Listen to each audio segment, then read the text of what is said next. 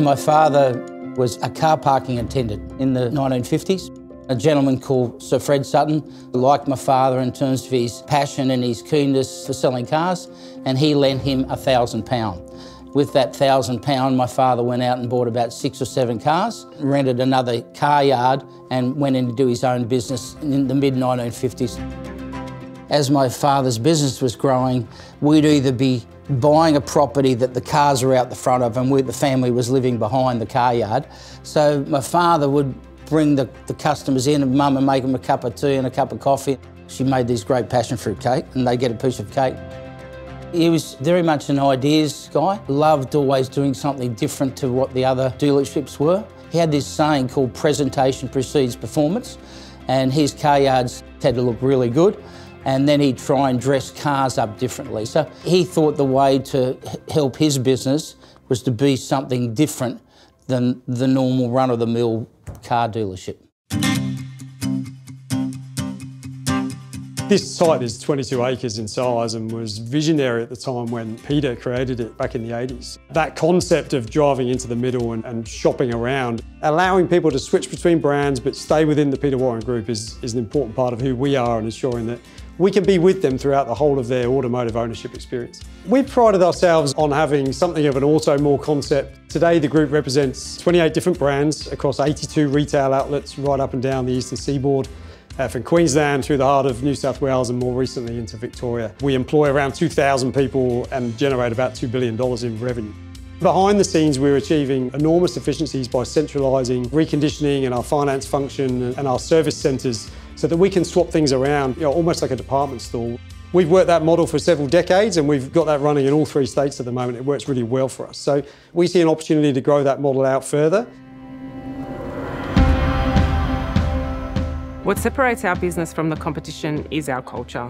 The culture started with Mr. Warren many years ago and got filtered down through Paul and Brad and Anthony and the family. The culture for me is the blood that courses through the veins of the group. It's the how and why of what we do, and we will take family culture over corporate structure every day of the week, and I think that really resonates through in everything we try to do, from recruitment right the way through to enjoying the successes of long-term anniversaries. I like working for a company that has a strong and long history and has a really good reputation in the industry. I like working with people who have got shared values to me. What we have here is very special. For us to spend 8, 10, 12 hours a day here, 5 days a week, 6 days a week, they've got to be family. To know your team and to know your people is so important. And to be able to have a chat, talk about their family, their situations, their experience, also what they're seeing within the company. Family culture is you feel welcome, you feel safe, there's always support. I don't think there's many businesses in the car world that is like this. I think people stay here for so long because they feel like they're part of not only a workplace, but they're part of the family. I've worked here for 32 years. I've been here now 23 years. I've worked for the dealerships for a total of 17 years. Just in parts here, we've had 5 staff reach a milestone of 40 years service. We've had a staff member that's been here for over 50 years, and I think that says something.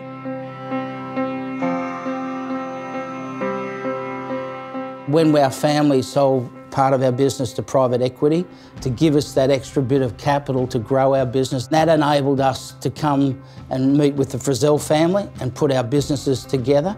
Then having an IPO, becoming a public company, and then recently having been able to ask the Johnson family to come on board in Victoria. What was the attraction of both those businesses is not just the name, but what the name brought with them.